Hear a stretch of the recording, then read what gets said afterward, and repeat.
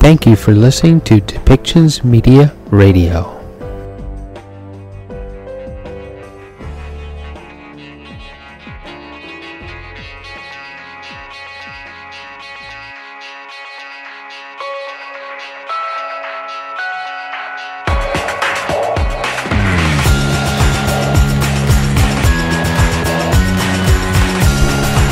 Welcome to Policy and Rights, the show about government policy and human rights.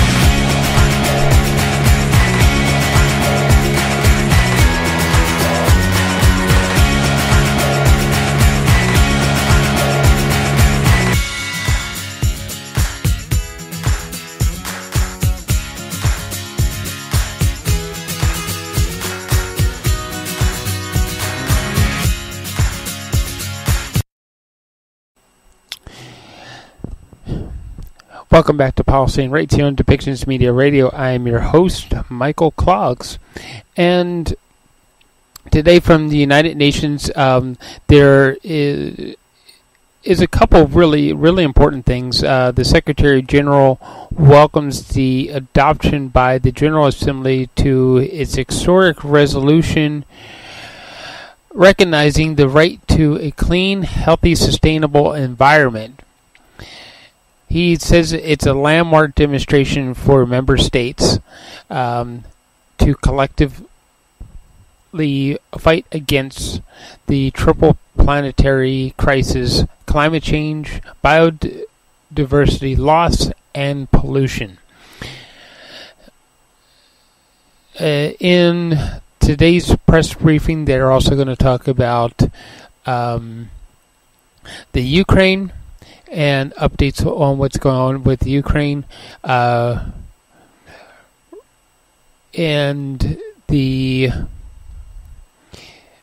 in Yemen, what's going on there, Central Africa Republic, and some personnel changes, as well as they are going to talk about the UN Security Council ruling on Libya and the UN mission in Libya, what the decision that the UN Security Council came up with actually means to ongoing efforts. Also, we're going to hear from the ambassador to the UN from Israel as he talks about the problems that are happening in that region, and he is very critical of the UN Security Council, and that it's saying that it's not recognizing the true problem of terrorism and how the Palestinian hatred is affecting the area. So let's listen to today's segments and hear what they actually said. But keep in mind that, especially between Palestine and Israel, hatred goes both ways. And this year there was a Palestinian journalist who was shot by an Israeli sniper. And there's still ongoing investigation about that also. Hatred does go both ways in that region, and peace in that region would be a wonderful thing where both sides can live commonly together.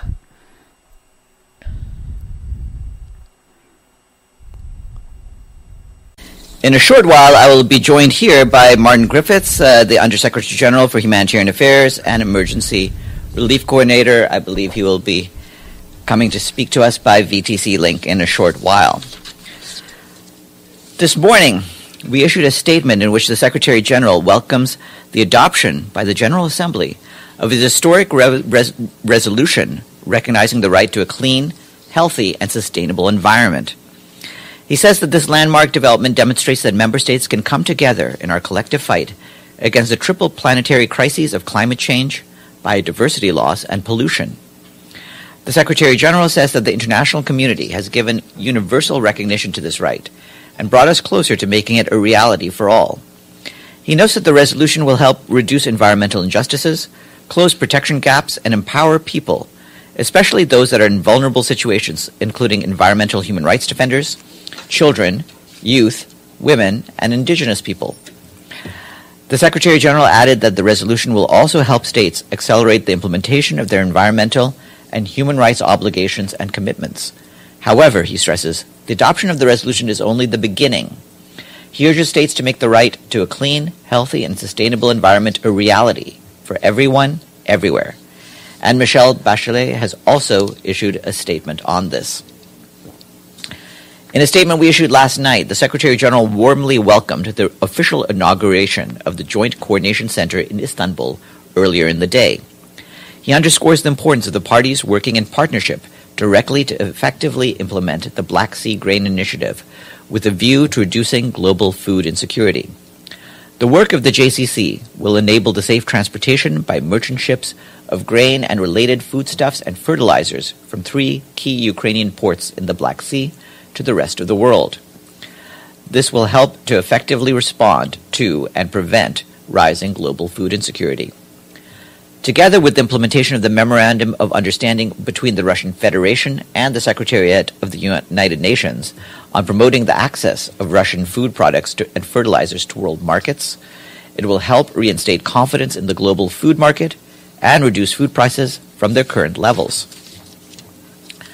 Further on Ukraine, our humanitarian colleagues in the country are sounding the alarm about a new wave of shelling and airstrikes having a high impact on civilians across most of the country. Over the last 24 hours, at least 10 of the country's 24 oblasts have experienced attacks, including intense fighting reported in the Donbas region, according to our partners on the ground and local authorities. Our humanitarian colleagues tell us that in Donetsk Oblast, strikes and fighting have reportedly left many people killed or injured over the last 24 hours on both sides of the front line. Yesterday, for example, a hotel was hit and completely destroyed in Bakhmut, in the government-controlled areas of the oblast, leaving an unconfirmed number of people injured and at least one dead. The situation is also critical in the southern Mykolaiv Oblast, where civilians have endured daily shelling and airstrikes for more than a week. According to humanitarian security reports, Mykolaiv Oblast has been impacted by attacks at least 184 times in July alone, which, besides damaging and destroying infrastructure, have killed over 20 civilians and injured more than 80 others. In Luhansk Oblast, although fighting has reduced since the Russian Federation forces and affiliated groups took control of most of the region, the humanitarian situation is reportedly increasingly critical. The UN and its humanitarian partners have not had access to the region since early June, but reports we have received from local authorities say that access to water and sanitation services, as well as much-needed health care, is extremely limited. Across Ukraine, we, along with our humanitarian partners, have provided critical assistance to more than 11 million people. However, insecurity and impediments imposed by the parties to the conflict are hampering operations and impacting our ability to provide life-saving assistance to those who are most impacted by the war.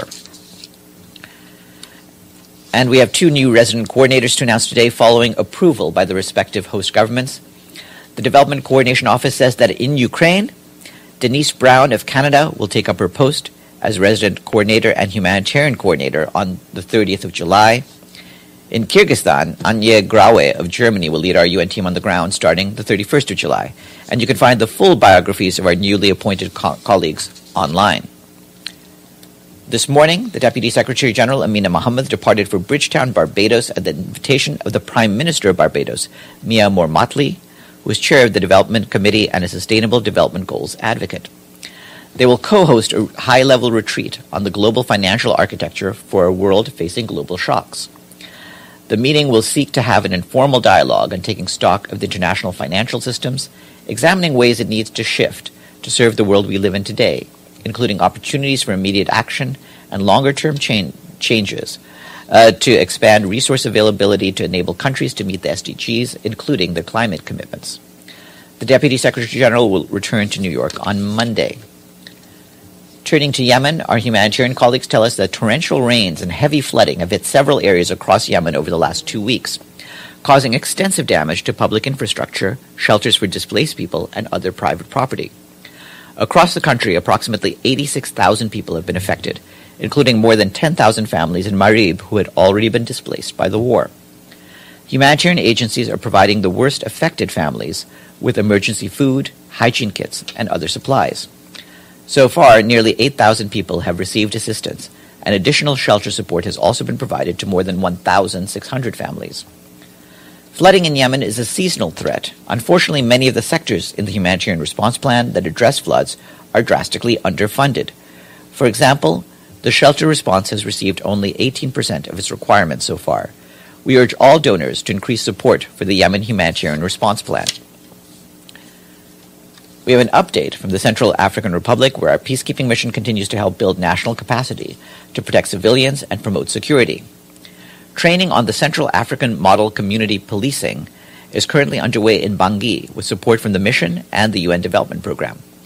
27 heads of units of the internal security forces, including 5 women, are participating in this training aimed at bringing the country's security forces and the local population to work closer together to build trust and improve security. The training is expected to be rolled out in other cities, including Bambari, Bangassou, Berberati, Buar, and Sibut. Meanwhile, peacekeepers report that they have increased their presence and patrolling, including by carrying out more than 1,200 patrols this week throughout the country. In the east, protection efforts by peacekeepers to secure Bakuma, Barao, Bria, Nzaku, Wajajale, and Rafai are helping to improve the security situation and the resumption of economic activities there. And I have a senior personnel appointment announcement. Today, the Secretary General is appointing Abdou Abari of Niger as a special representative for Central Africa and head of the UN Regional Office for Central Africa, or UNOCA. Mr. Abari succeeds Francois Lansani Fall of Guinea, to whom the Secretary General is grateful for his dedication and excellent leadership of UNOCA over the past 5.5 years. Mr. Abari brings extensive experience in the areas of politics and diplomacy.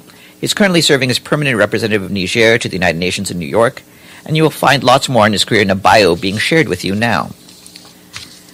We have an update now from the Democratic Republic of the Congo, where the situation remains tense and fragile as protesters continue to target UN peacekeeping bases, although to a lesser degree than in previous days.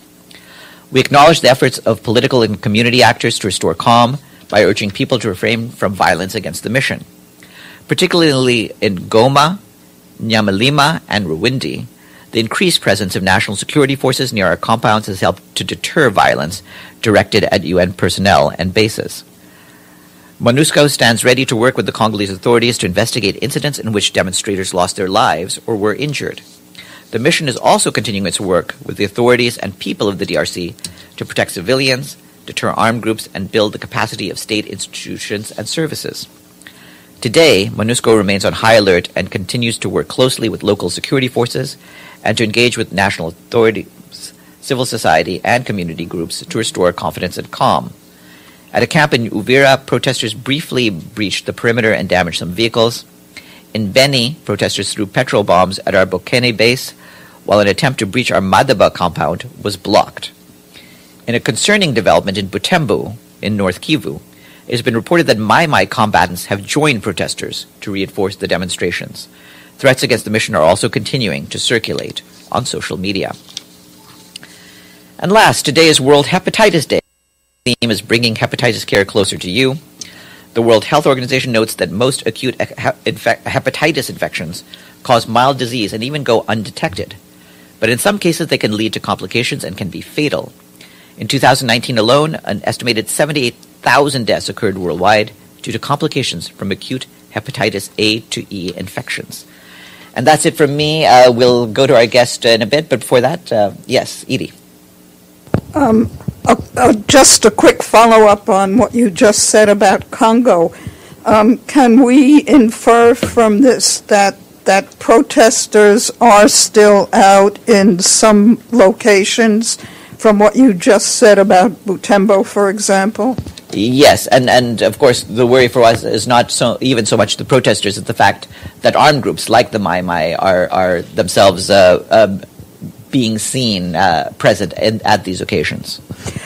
My question is, does the Secretary General have any comment on North Korean leader Kim Jong-un's threat to use nuclear weapons in potential confrontations with the United States and South Korea, a threat he made yesterday. Yes, we're against all rhetoric involving the use of such deadly weapons. And of course, we continue to call for resumed negotiations on the peaceful denuclearization of the Korean Peninsula. Yes, James. This afternoon, the Security Council is to vote on the UNSMIL mandate. But again, it's going to be a technical rollover of 3 months because no agreement could be found on a longer timeline for the mission. What is the Secretary General's view on this, given that this is one of the most important missions that exists? It still remains a very delicate time for Libya. Does there need to be more continuity and certainty for UNSMIL? We certainly would appreciate greater continuity and greater certainty for our mission in Libya. Obviously, we will accept whatever length of the extension of mandate is given to us by the Security Council. But we have been making it clear to the Security Council the need for the mission to be able to provide stability to the people of Libya, and that, of course, entails the ability of the people of Libya to rely on the continued work by the mission itself. As you're aware, the sticking point is the same as it's been before. A permanent member of the Council wants the Secretary General to come up with a name to head UNSMIL before it will agree to a longer time frame for the renewal.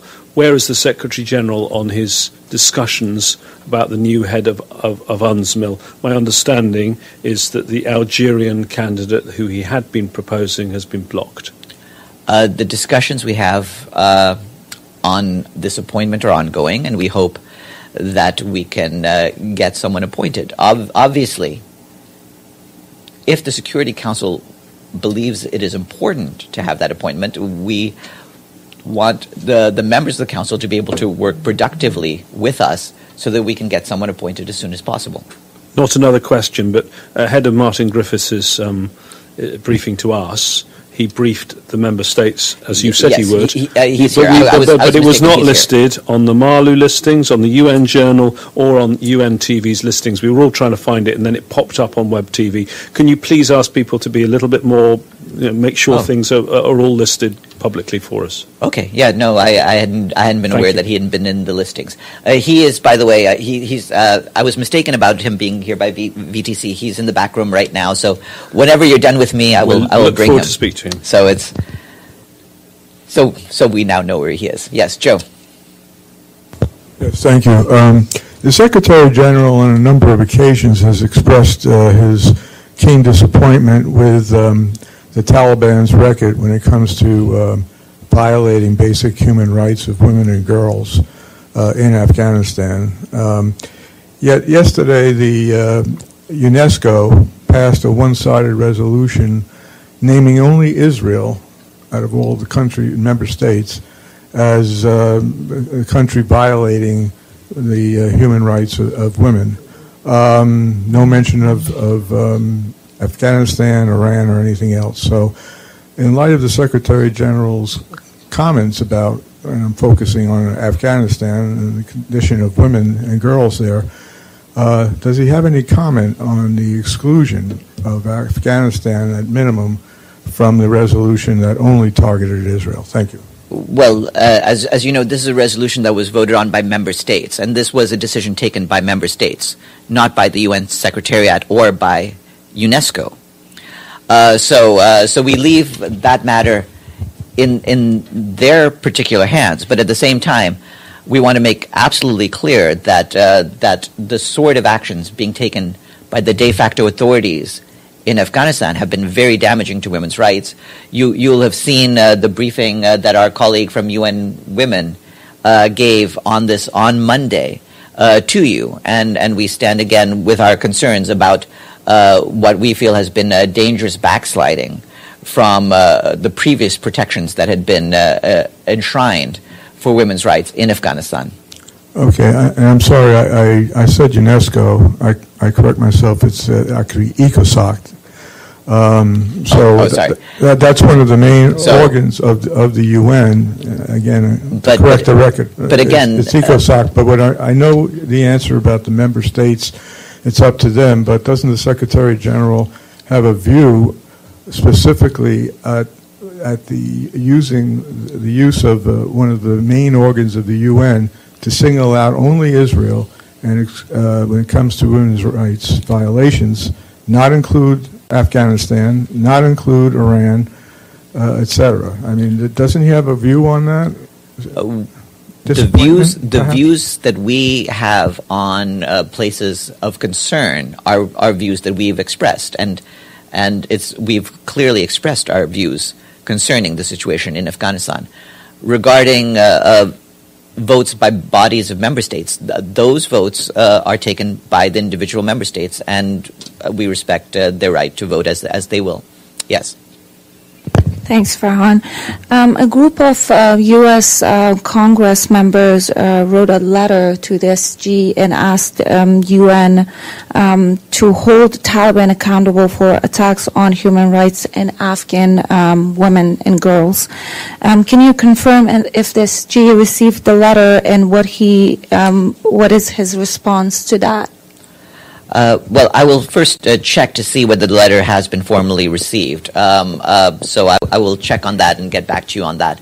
What I can say, of course, as I said to Joe, is that we continue to have and continue to express with the de facto authorities in Afghanistan our concerns to make sure that they abide, as they said they would, by their previously stated commitments to uphold basic rights, including the rights of women and girls. We've seen disturbing signs and have reported on this repeatedly that is not being done, and we continue to raise this issue with them. Another follow-up. In this letter, the Congress members point out about the UN make sure that the Taliban don't get a seat in the United Nations, and I know that the UN Credential Committee is holding a meeting in September. Is there any ongoing discussion about what is going to happen to Afghanistan's seat in the United Nations? Those are, as you pointed out, issues that are taken up by the Credentials Committee, which is a member state body. Ultimately, at this stage, there's been no change in the status quo concerning the representation of Afghanistan at the United Nations. Any such change would have to entail a change first by that Credentials Committee. One more question. One part of a letter points out that the help that the UN sends to Afghanistan, it's distributing among people when women are not present at the scene, or women don't get as much as help.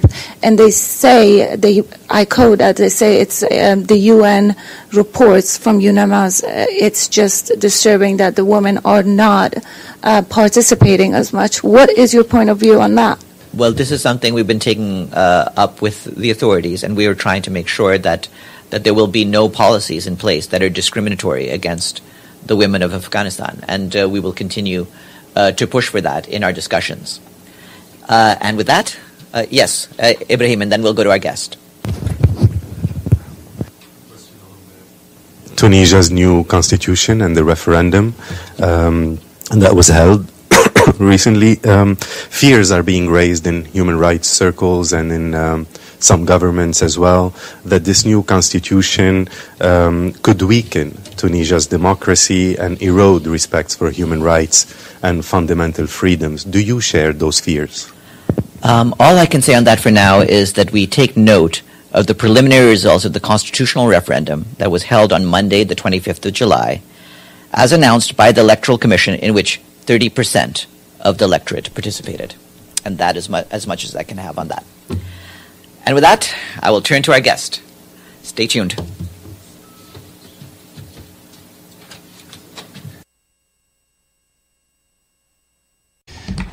Good morning, everybody. We want to thank you all for joining us.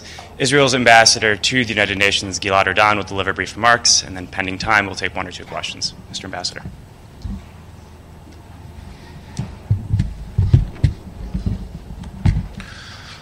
Good morning, everyone. I must admit that I'm deeply frustrated by these monthly debates. These debates here of the Security Council never focus on the biggest threats to the region, namely the nuclearization of Iran, the #1 global sponsor of terror. Nor do they ever discuss the true obstacles to peace in our region. Rather, these debates focus on biased reports singling out the most insignificant aspects of a century-old conflict.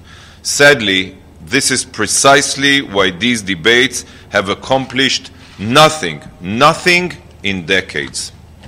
By putting this Palestinian-Israeli conflict under a super microscope, these debates end up focusing primarily on useless elements such as supposed municipal building violations and small local conflicts. This is a debate on the Middle East, home to radical totalitarian regimes, nuclear project, and terror armies. But hey, if you prefer to focus only on the conflict of merely 1% of the region, at least focus removing its biggest obstacles to peace. And let me tell you, despite the same regurgitated false grievances that we hear at every one of these debates, the main obstacle to peace is not and has never been the Jewish presence in Judea and Samaria. Not only were Palestinians attacking and murdering Israelis long before 1967, no matter how many peace plans, unilateral land withdrawals, far-reaching concessions, or offers to negotiate were placed on the table, the Palestinians always rejected them. The Palestinian rejectionism and hate are the only real obstacles to peace. Yet, shockingly, they are never addressed by this council. They are always forgotten. But it doesn't end with only the rejectionism of peace. The Council refuses to address the Palestinian leadership's incitement to terror, financing of terror, payments to terrorists, or their cultivation of a culture of hate. Are these topics not worthy of the Council's focus? Removing these obstacles, or at the very least addressing them, is a productive first step. Yet this Council spends these debates analyzing biased reports, singling out only Israel. The thing that really frustrates me, though, is not just that the Palestinian Authority's hate and incitement is never addressed by this Council. It is that Hamas, the terror organization that rules Gaza with an iron fist, seems to not even exist according to the drafters of these reports. This is a terror organization that fires rockets at Israeli civilians while hiding behind its own civilians. This is a terror organization that suppresses the basic human rights of its people. This is a terror organization that kidnapped and tortured Hisham Asayad, a Muslim Israeli suffering from mental health issues. Sickeningly, Hamas has remained silent about Hisham's condition for 7 years, but they just released a picture of him looking dazed and hooked up to a ventilator. Look at him.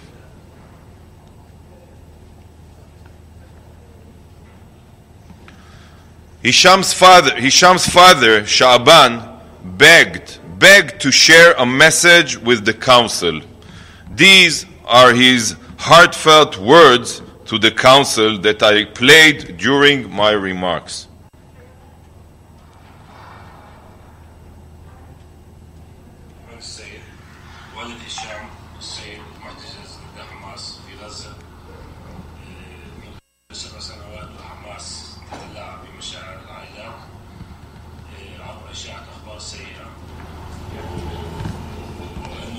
خطيرة جدا عبر الصحافة والصحفيين في غزة. من المعروف لدى الجميع أنه ابني إشاعة من ذوي الاحتياجات الخاصة، حيث أنه يعاني من اضطرابات نفسية وعقلية. وناشد مجلس الأمن الدولي التدخل وبذل الجهود بالضغط على حماس والسلطة الفلسطينية كي يطلقوا سراحه فورا، وعدم استعماله كورقة مساومة ضد الدولة في إسرائيل، حيث من الواجب احترام القوانين الدولية والمواثيق الدولية التي تحفظ حقوق ذوي الاحتياجات الخاصة. شكرا لكم. Here is a father of a son with special needs that is begging the Security Council to take action. Hamas is using his boy as a sick bargaining chip, and the world remains silent. The Security Council remains silent. Where is the Security Council's statement condemning Hamas for torturing an Israeli hostage with mental health issues? Hamas is one of the most critical barriers to any advancement between Israelis and Palestinians, yet they are hardly ever a focus of these debates. If these debates aim to accomplish anything, the time has come for them to focus on addressing the real regional threats and discussing the true obstacles to ending the Palestinian-Israeli conflict. This is the only way forward. Thank you. Ambassador. Yes. Ambassador, thank you for taking questions. It's Pamela Falk from CBS News. You cited the Iranians for saying that they now are capable of having a nuclear bomb. Does Israel believe that? And what is the alternative that you believe is an alternative to the Iran nuclear deal? Thank you. Well, I'm not going to give an assessment whether they can already produce a nuclear bomb or they are closer than ever, but it's quite clear that they continue with their violations, they continue with their race towards the ability, the capability to produce nuclear bombs, and we truly believe that it should be the main concern of this Security Council. And we said time and again, and we will continue to say it, that the only way to force the radical Iranian regime to pick between their own survival as a regime and their nuclear ambitions is by presenting them with a credible military threat. Otherwise, they will continue with their aggressions, they will continue with their violations, as also was stated by the IAEA director, Grossi. All right, and a quick follow-up on the hostages. Are there any negotiations to free the Israeli citizens held by Hamas? Thank you. I'm not able to relate to this question, but as I said, it is one of our main focuses, and we call the international community that is, sometimes they are very quickly here in distributing statements about Israel and things that are happening in the Palestinian Authority. But here I show them an example of a human rights issue, and they say nothing. So we hope that the UN, as an organization that formally is committed to human rights, will do something about it. Thank you. We'll take one more question. Okay. Ambassador, you mentioned 2 years, the Middle East has changed dramatically, and the Security Council's approach hasn't. So I guess the question is, why? Is it because they're afraid to reverse course? Is it they're guilty about telling the Palestinians something they haven't told them in 50-some years? What is it about the Security Council that nothing's changing? Well, I think they should be asked this question. We know what is the right path towards peace. We made peace with 4 Arab countries in the last 2 years. There are so many advancements between Israel and our new Arab partners. And there was also new advancement during President Biden's visit to Israel and to Saudi Arabia. We hope to see it continuing. So regarding the Palestinians, definitely, the approach of this Security Council is broken, because instead of focusing on the real obstacles to peace, like the culture of hate being encouraged by the Palestinian leadership, or the fact that there is a terror organization ruling over big parts of the Palestinian Authority, preventing them even from holding elections after 17 years. These are the real obstacles that this Security Council needs to find ways how to address. But instead, as I elaborated, inside they continue to focus on biased reports, on local disagreements or conflicts taking place in Jerusalem or in Judea and Samaria, but these are not the real obstacles for peace, because, as I stated inside, before 1967, still the Palestinians never accepted our presence in the region.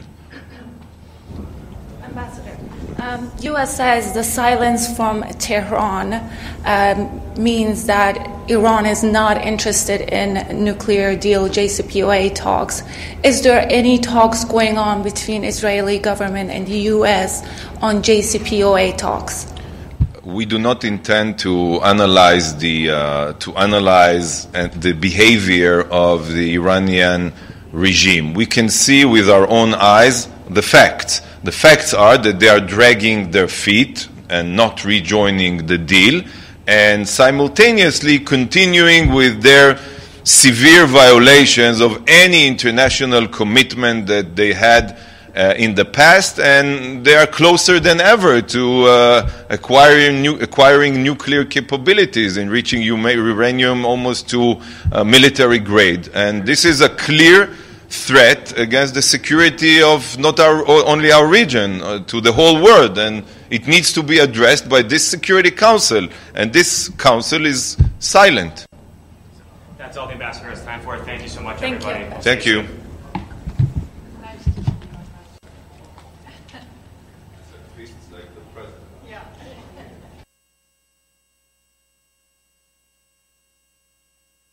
The 9,103rd meeting of the Council is called to order.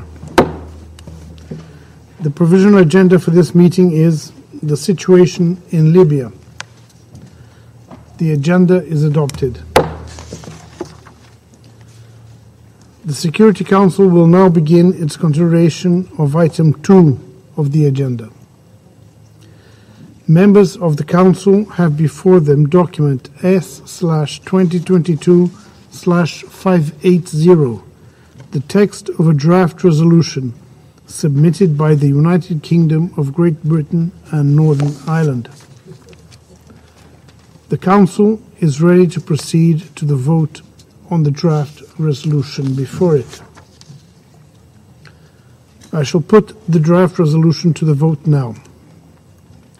Will those in favour of the draft resolution contained in document S/2022/580 please raise their hand?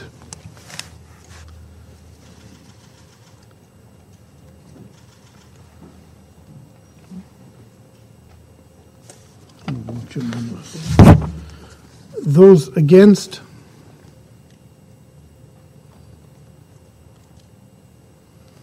Abstentions?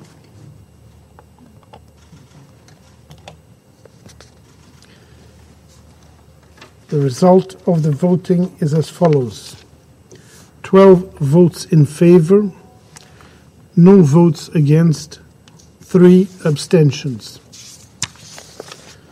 The draft resolution has been adopted as Resolution 2647. I now give the floor to those members of the Council who wish to make statements after the vote.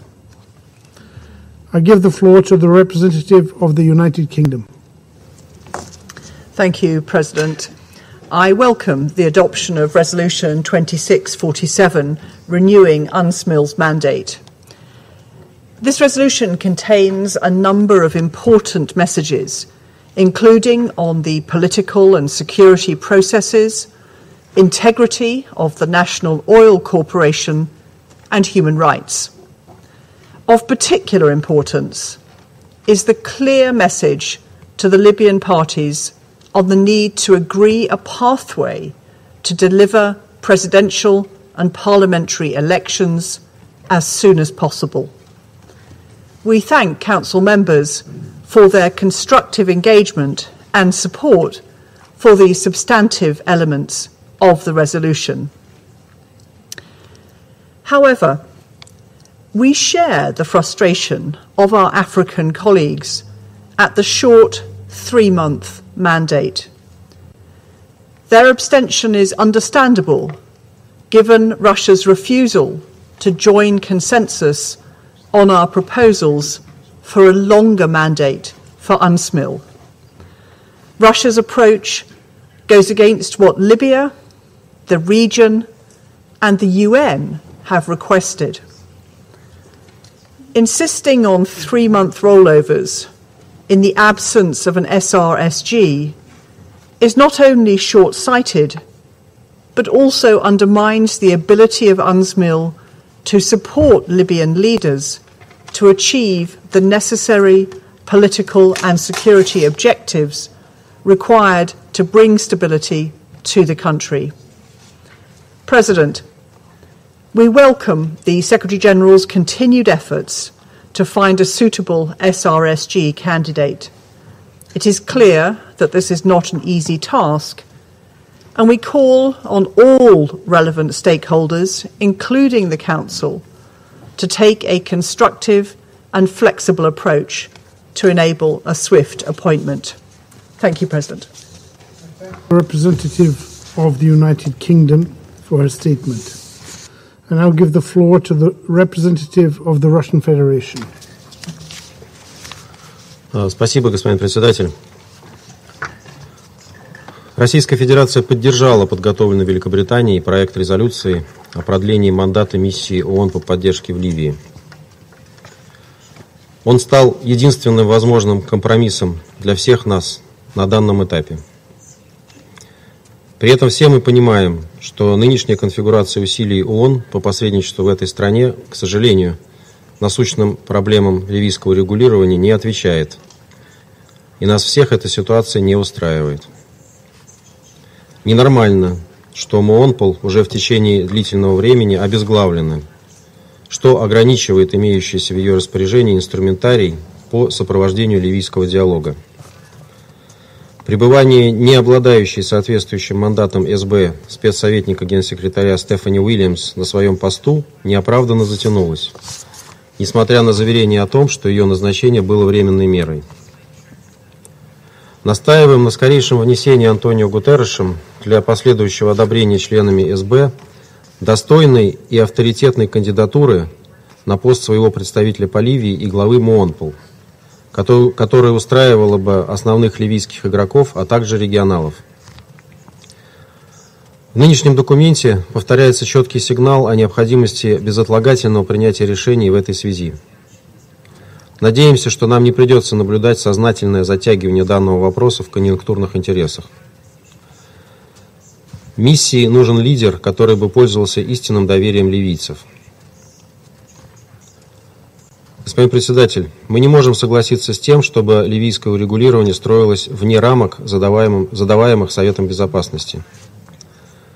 Это недопустимо, особенно когда в Ливии наблюдается очередной виток двоевластия, и страна подошла к грани, за которой возможно возобновление вооруженного конфликта. Сейчас на кону судьба Ливии и ее народа. Наша настойчивость в вопросе назначения спецпредставителя продиктована исключительно заботой о поддержании эффективности ООНовской работы по содействию урегулированию в Ливии. Существующая неопределенность этой задачи, к сожалению, не отвечает. Понимаем недовольство этим положением дел наших африканских коллег.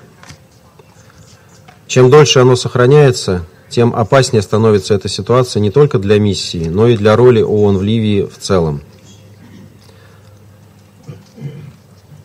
Такое положение дел не стимулирует ливийские стороны к продолжению конструктивной работы, направленной на объединение страны и ее государственных институтов. Господин председатель, мы будем готовы к продлению мандата миссии на стандартный срок и более субстантивному наполнению будущей резолюции после того, как МОНПОЛ обретет, наконец, своего руководителя. Рассчитываем на то, что руководство секретариата ООН серьезно воспримет исходящий от Совета сигнал. Благодарю вас. I thank the representative of the Russian Federation for his statement, and I give the floor to the representative of the United Arab Emirates.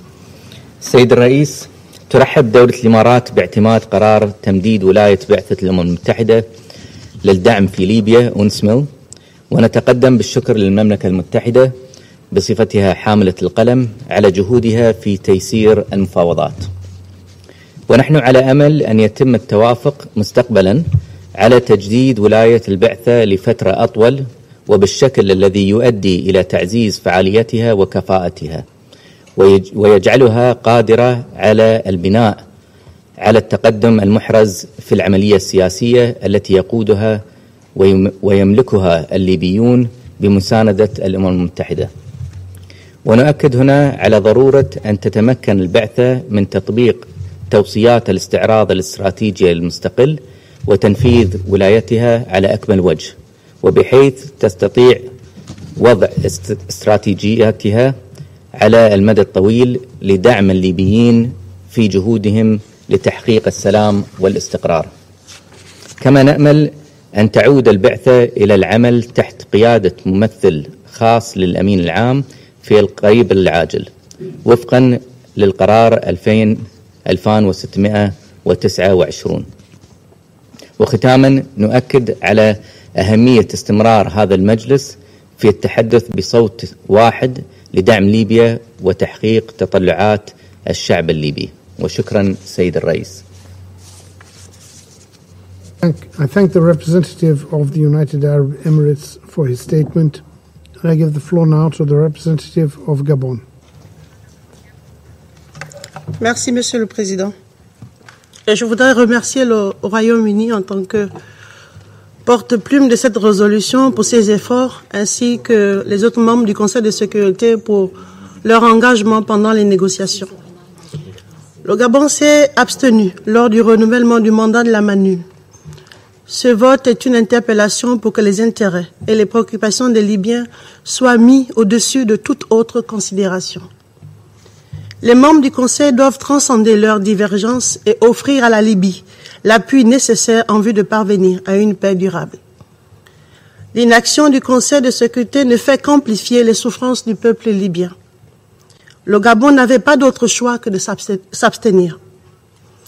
Je tiens à rappeler que l'ambassadeur de Libye nous interpellait très récemment, le 25 juillet 2022, sur l'inefficacité du Conseil à s'entendre sur les moyens de résoudre la crise libyenne et sur les conséquences de cette inaction sur la vie de millions de Libyens qui ne demandent qu'à vivre en paix. Monsieur le Président, le Conseil de sécurité a déjà procédé à 4 renouvellements techniques du mandat de la MANUL pour une durée maximum de 3 mois. Le 15 et le 30 septembre, le 31 janvier et le 29 avril 2022. Alors que tous les voyants sont au rouge et que l'instabilité se renforce en Libye, le Conseil de sécurité demeure sourd. La dégradation progressive de la situation sécuritaire sur le terrain accentue le risque de perdre tous les gains difficilement acquis ces dernières années. Mais le Conseil demeure insensible. Ces mandats de courte durée entament la crédibilité du Conseil de sécurité et ont profondément brisé la confiance des populations libyennes et des États de la région. Le Gabon rappelle encore une fois que la dégradation de la situation sécuritaire en Libye a un impact visible sur la stabilité de la région, la stabilité des populations africaines. La situation du Sahel est là pour nous le prouver. La prolifération d'armes et l'expansion du terrorisme en ont fait une région instable. Monsieur le Président, il est plus que temps de mettre fin à ce cycle de renouvellement de mandats courts qui ne sont pas utiles au peuple libyen. Nous réitérons notre soutien au secrétaire général à la désignation rapide d'un Africain au poste de représentant spécial du secrétaire général.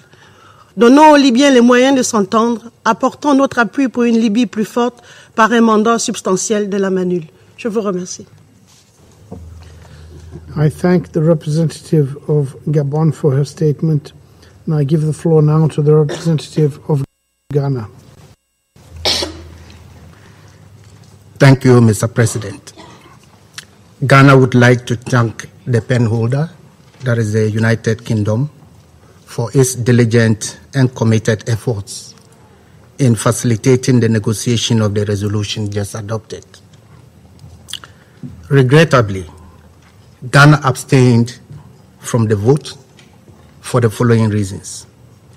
First, the Council once again and for 4 consecutive times has failed to show commitment to the Libyan people through technical rollovers and not extending the mandate of UNSMIL for a 1-year period to consolidate all the gains of the peace efforts and foster serious engagement between the Council and the Libyan people through UNSMIL. 2. It may also be noted that the Secretariat, in one of its briefings, drew Council's attention to the fact that short mandates are a disincentive to would-be potential candidates for the position of SRSG. And 3, the frustrations of the Libyan people were amply demonstrated by the permanent representative of Libya, Ambassador Taher al-Soni, when he addressed this council on Monday, 23rd June. He demanded action rather than rhetoric from the council, and it is Ghana's firm belief that a substantive mandate renewal would have sent a positive signal to the Libyan people. 4, much as Ghana appreciates the efforts of the Secretary General to fill the vacant position of an SRSG, the failure of the Council to find consensus on his proposed nominee further complicates the Libyan peace process with the departure of the Special Advisor of the Secretary General on Libya. We take this opportunity to call on members of the Council to place the overall interests of Libya above all else and work constructively with the Secretary General in appointing the desired leadership for UNSMIL.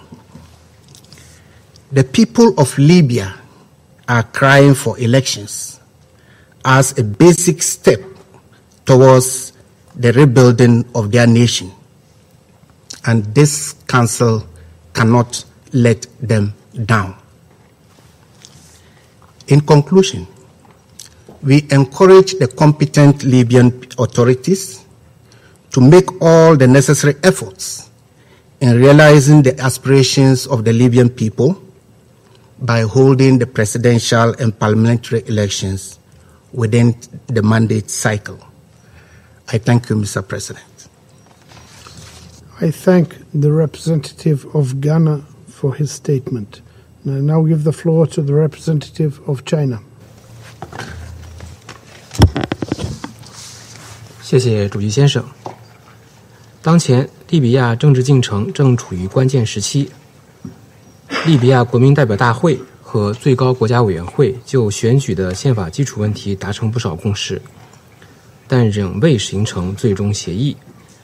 在此背景下，中方支持联合国继续发挥斡旋主渠道作用，对联立团授权延期决议草案投了赞成票。联立足球团团长兼秘书长特别代表职位已经空缺了半年多时间，决议再次要求尽快任命利问题特别代表。尽快任命特别代表有助于恢复联立团全面履职，增强联合国斡旋能力，也有助于为联立团今后获得更长时间的延期创造条件。中方支持来自非洲国家人选担任特别代表，希望遴选和任命工作加快取得进展。利比亚问题延宕11年多，加强对话，实现和解，有助于为利政治进程营造良好氛围。中方支持决议纳入关于包容全面的国家和解进程的内容，希望利各方执行建立信任措施，赞赏并支持非盟为利和解进程提供积极支持。谢谢主席先生。I thank the representative of China for his statement. And I now give the floor to the representative of Mexico. Gracias, presidente. México expresa su apoyo a la labor que realiza la misión de apoyo de las Naciones Unidas en Libia, en momentos críticos para la estabilidad política y la seguridad de ese país. Es en ese espíritu que votamos en favor de la resolución para que la misión pueda seguir funcionando ante el marcado deterioro de la situación en Libia. Sin embargo, quiero dejar constancia de que al limitar nuevamente la extensión del mandato a 3 meses, estamos contribuyendo a la incertidumbre, justo cuando el pueblo libio más necesita la certeza del respaldo de la comunidad internacional. A casi un año de recurrir repetidamente a este método, las condiciones en las que opera la misión de apoyo de las Naciones Unidas en Libia son cada vez más inciertas por la falta de un mandato sustancial que le permita operar de manera estable. Al mismo tiempo, el puesto de representante especial sigue vacante. A todos convendría romper de una buena vez este círculo paralizante. México reitera la importancia de fortalecer la presencia de las Naciones Unidas en Libia para reencauzar el proceso político. Estamos convencidos que para ello se requiere una misión de apoyo de las Naciones Unidas en Libia reformada, conforme a las recomendaciones de la evaluación estratégica realizada el año pasado, y bajo un liderazgo sólido, cabalmente respaldado por el Consejo de Seguridad. Muchas gracias. I thank the representative of Mexico for his statement, and I give the floor now to the representative of Kenya. Mr. President, on 4 occasions, the 15th of September last year, the 30th of September last year, the 31st of January, and the 29th of April this year, the Security Council has technically rolled over the mandate of the UN support mission in Libya for not longer than 3-month periods. The same has happened today for the 5th time. On each of the 4 previous occasions, we have expressed our deep disappointment at such brief renewals. Nevertheless, we have voted in the affirmative with the earnest expectation that even in such diminished form, UNSMIL could still provide support to Libya. What is really required is for the mission to have a substantial mandate for a period of 12 months, plus the appointment of an appropriate African special envoy. Since September last year, this council has been repeatedly briefed on the crippling effects the short mandates have on the ability of UNSMIL to effectively execute its mandate. We have heard this from the Secretariat and from the representative of Libya. As recently as last Monday, Ambassador Taher El-Soni lamented the Council's inability to find common purpose in its engagement with Libya. He observed the frequency of meetings and the lack of follow-up, and how much our frequent conviction that only Libyan-led and owned solutions will work still require a Security Council that is supportive of progress since the country is under Chapter 7. This resolution we have voted for and its 3-month mandate for UNSMIL constitutes yet another disappointment to the people of Libya. We appreciate some substantial changes in the resolution, but Kenya believes it is no longer tenable for UNSMIL to operate with such a brief and therefore uncertain mandate. Indeed, the new provisions in the resolution can only be properly implemented with a mandate closer to 12 months. For this reason, we voted to abstain to signal our dissatisfaction with what is fast becoming a damaging status quo. We hope that our vote will encourage all Council members to reconsider their positions and agree to a longer mandate when the present 3-month mandate expires in October. We also hope that a special envoy from Africa will be selected and appointed during this period so that the longer lasting mandate is implemented properly. Thank you. I thank the representative of Kenya for his statement, and I give the floor now to the representative of the United States. Thank you, Mr. President. And let me thank the United Kingdom for your constructive role as the UNSMIL penholder. Thanks to your hard work and the efforts of most of this council, we now have a more substantive mandate that includes important language in support of the political process and assurances that Libya's oil revenue is managed transparently for the benefit of the entire Libyan people. We're pleased to have a substantive mandate for the first time since September 2020. But we're disappointed that once again this council has been forced to accept only a 3-month mandate extension. We note our A3 colleagues' abstention today in protest of Russia's insistence on a 3-month mandate duration, and we share the A3's frustration. And we believe the A3 clearly have the best interests of the Libyan people in mind. Russia's specious contention that a 3-month mandate will somehow assist the Secretariat in securing the Council's full support for an SRSG nominee has already been proven false. To the contrary, as the Secretariat has stated numerous times, a short duration only further complicates the Secretariat's efforts. Revisiting the mandate every few months makes it much harder for UNSMIL to implement long-term plans. It makes it harder to develop sustainable solutions to Libya's challenges, and it makes it harder to recruit the best candidate for the role.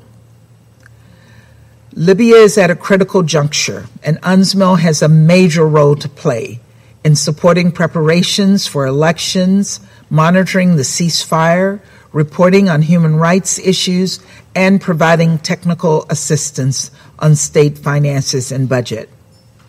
The Libyan people are relying on UNSMIL.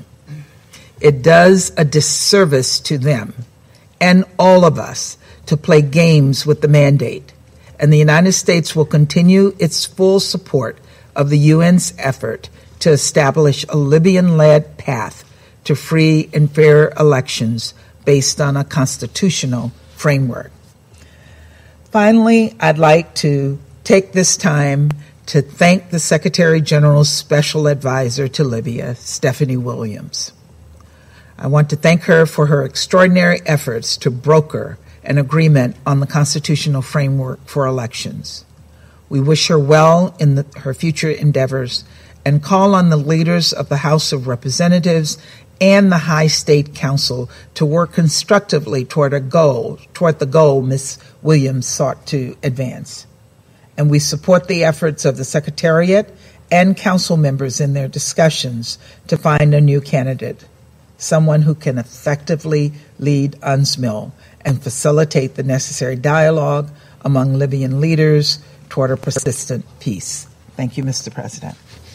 I thank the representative of the United States for her statement. I shall now make a statement in my capacity as the representative of Brazil. Brazil welcomes the renewal of the mandate of UNSMIL. We consider it a positive step that the Council acknowledge the importance of peace-building efforts for the future of Libya.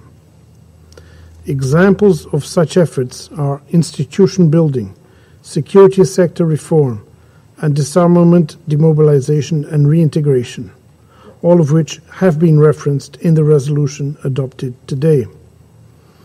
In that regard, we recall the positive role that the Peace-Building Commission can play in assisting countries to implement their peace-building priorities, but also in the renewal of mandates of UN missions. As regards the mandate of UNSMIL, the compromise reached within the Council on its duration offers the Secretary General and Council members renewed opportunity to engage towards the appointment of the mission's leadership. With the expectation that a suitable candidate will be appointed as soon as possible, we hope that the subsequent renewals of UNSMIL mandate will benefit from timeframes that are more predictable. Finally, because regional dynamics should be taken into account, we believe that a candidate from the African continent would be well suited for the position. I now resume my function as President of the Council. There are no more speakers inscribed on the list. The meeting is adjourned.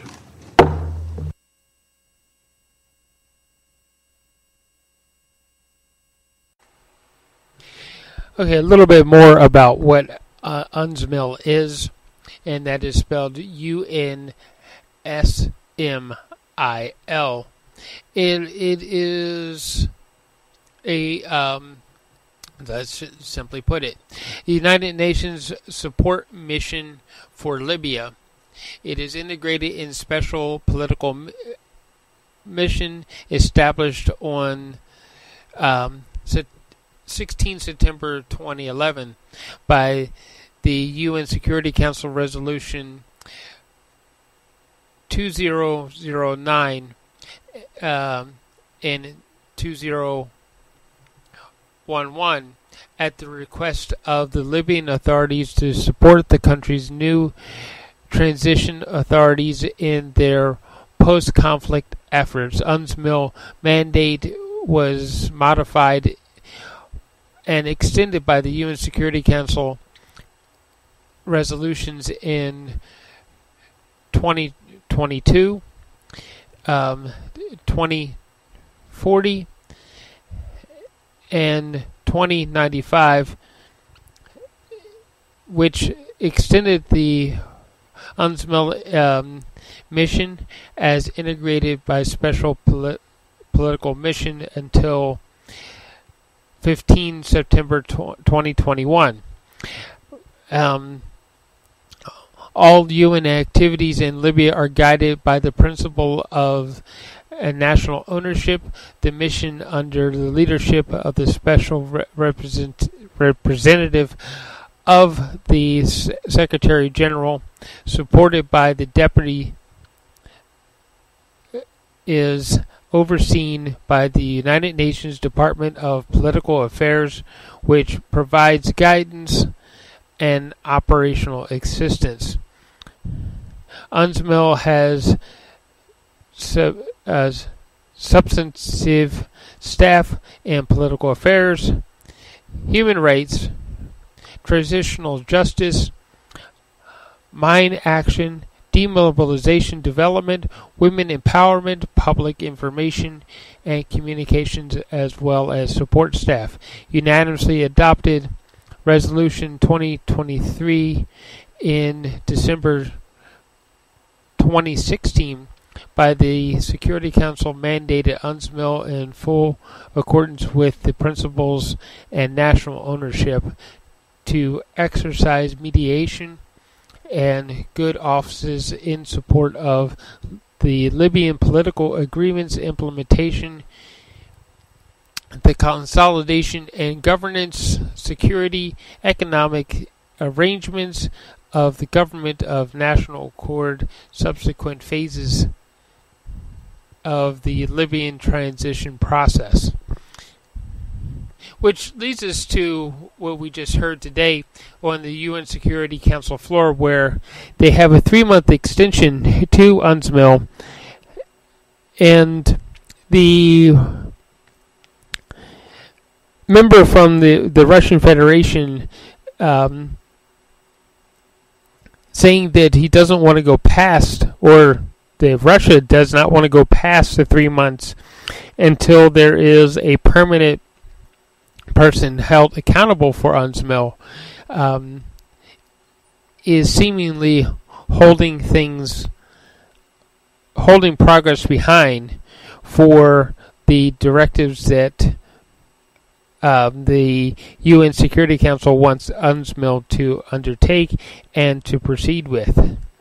The people of Libya need a stable government. They need a stable place to live so that things happen for them, development and healthcare and human rights and all those things that we hold dear to us. It needs to be put into their government. Elections and things instead of dictatorships need to be put in place. And that is what UNSMIL is supposed to be doing. And only the 3 months extensions as they're being handed to them could be tying their hands behind their back from them being able to achieve long-term goals for the country of Libya. So, thank you for listening today, and wherever you can, go out and vote. Try to have an effect on your community and voice opinions on those issues that truly affect us.